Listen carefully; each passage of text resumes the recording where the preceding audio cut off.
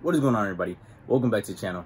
Ideally, I would love to continue working on the K series, but I don't have any of the lines I need for the fuel system, which is, I believe, the next thing that I want to complete as a whole. I'll probably be working on that throughout this whole week, next week, and then hopefully that video will be ready for next week.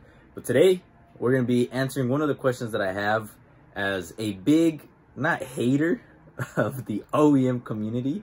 It's just, it bugs me. It annoys me. Some people are very like uptight. They want everything OEM.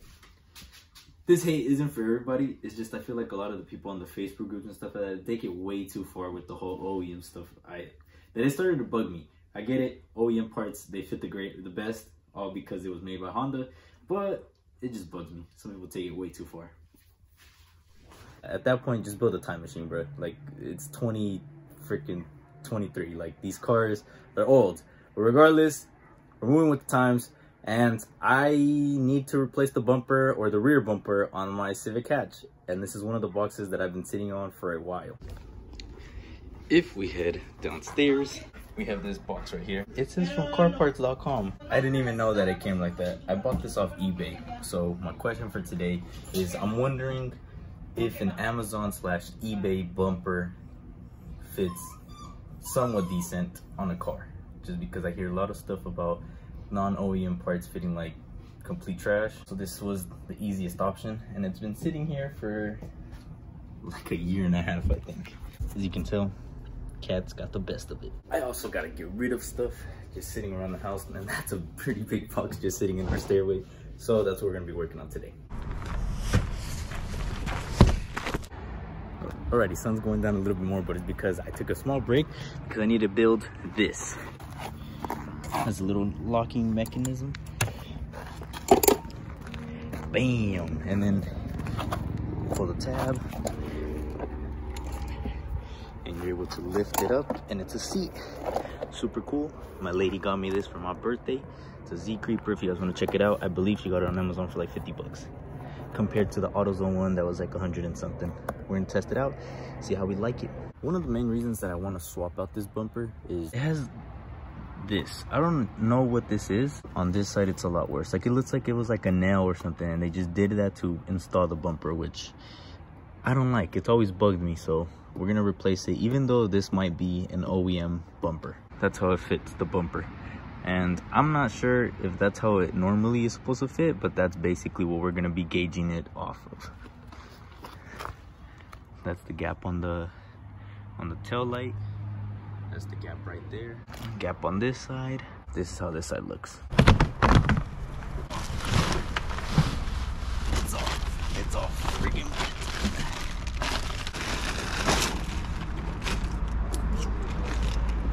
Here's the bumper. The bumper itself, I mean, it's whatever, just a black plastic bumper and Tong Yangs. The only complaint, the packaging, but this could also just probably be my fault, just because I've had this thing sitting for like, dude, it might honestly be like 2 years that I had bought this. A year for sure though. And you can tell this pretty bad crease. This is creased over here, and like, if you look at the box, it's a pretty small box and they try to fit the whole bumper in. So I'm gonna say I'm a little bit disappointed in myself. Maybe I should have done this a lot sooner. I'm gonna try to hit this with the heat gun, see if it stretches out. After heating the bumper up a little bit, they end up doing the trick. We're just gonna go ahead and install it, and then we'll see what happens. In order to remove our bumper, we're gonna start out with the bottom bolts. We got this one, and we got that one. Oh, freak. Got a ton of dirt and glass. In order to remove this screw right here, you do have to remove the wheel. After removing both the side screws, we now move to the tailgate, and we have these screws right here. We went ahead and removed all of these screws at the top, and I believe that should be everything. I'm gonna try to go ahead and remove the bumper. After trying to remove the bumper for a little bit, we do have a lot of movement, except on these little spots where we have a nail in there. So we're gonna try to pop those nails off, and hopefully this comes off. I really hope I don't have to remove the tail light. Oh my gosh, it looks so crusty under there. We do have a hole right here. It was like a screw, but I guess they had it bonded on top of it, so we weren't able to remove it. So I just used one of these crowbars and took it out. Bumper is officially off. I don't see anything that necessarily says Honda as of right now. We're gonna keep it. It's a good bumper. I'm telling you, it was mainly because of these screws that were in there that I was really wondering like if this bumper was broken. But taking it off, it's honestly in pretty good condition. So if anything, I'll probably keep it. If this black one doesn't end up fitting up well, we'll cover that up and then we'll just reuse this bumper later on.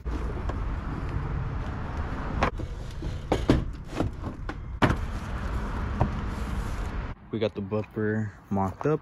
We're gonna go ahead and start adding these screws back in. These top screws are now installed. We're gonna move on to the side ones. Wheels are back on. Down to our last 2 bolts under the car. We are at our first problem with this bumper. The holes don't align up. Hole is right there, and this thing is not stretching far enough back to reach the hole. I'm not sure if I have to loosen up the bolts at the top and then break it down more, or just try to keep manhandling this until it stretches all the way, but that's where we're at right now. I'm tired. I got 1 bolt on. This one is the one that's being a butt. It's late, so I'm gonna call it for tonight. Come back tomorrow, tighten this bolt. If not, I'm just gonna end up drilling like a hole closer to the hole, because I'm pretty sure this one should be fine just like that.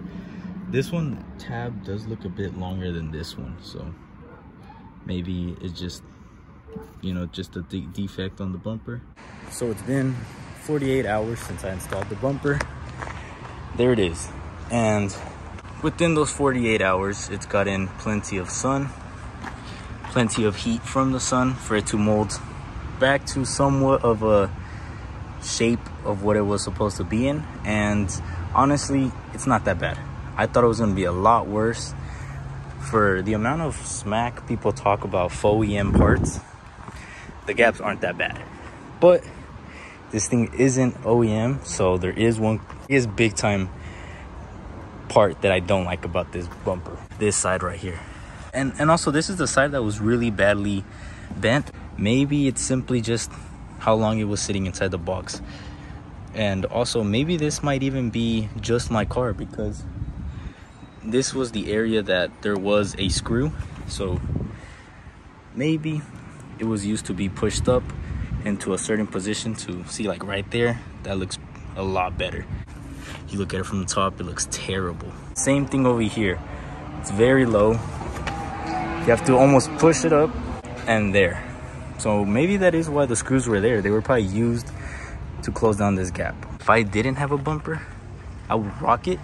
But since I have my orange bumper, I'm just gonna take off this one, since someone is supposed to come pick it up within the next hour. And then I'm just gonna end up putting the orange one back on, since the orange one, it's the bumper that was on already on the car. Just keep the other one since it's not actually broken, which was the original idea I had with the screws.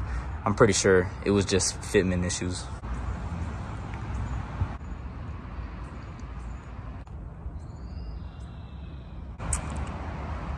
Got the orange bumper back out, and Honda. So I guess this is the OEM part, and I'm pretty sure this is the bumper that came with the car to begin with. So we're gonna run with it. Gonna install it back on, just remove these screws, and hopefully we're able to fix this bumper in the future. Got the OEM bumper back on just to give you guys a little example. This gap, I mean, looks pretty good. The other one looked okay as well, so I'm not really caring about that one.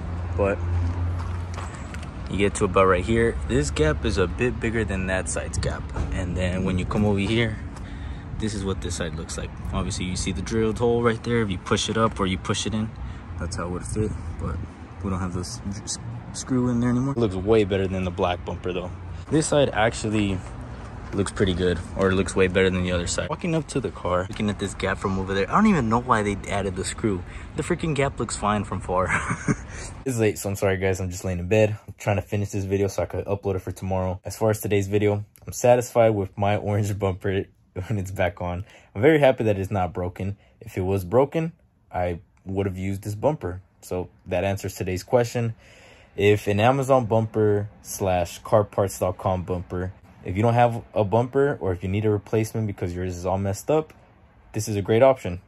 I don't know necessarily how much an OEM bumper goes for, but looking at all the prices for everything, it probably is inflated as well. So this bumper I think costs like $129, which isn't that bad. I'm pretty sure that's how much I paid for it about a year ago. Unless you really care about gaps, then sure, source for a freaking OEM bumper. But as far as for me, I want to replace a lot of the things with new parts, even though gaps, you know, they're probably not going to be the best.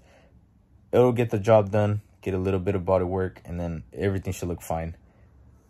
As far as the black bumper, it did end up selling. I think I sold it for a little too cheap, but I really just wanted to get rid of the bumper. And she's gone. One less big box that I got to worry about. But that's it for today's video. Hope you guys enjoyed it. Hopefully next week we're working on the fuel system. I really want to get that done and just finish the swap. I'll see you guys in the next video. God bless.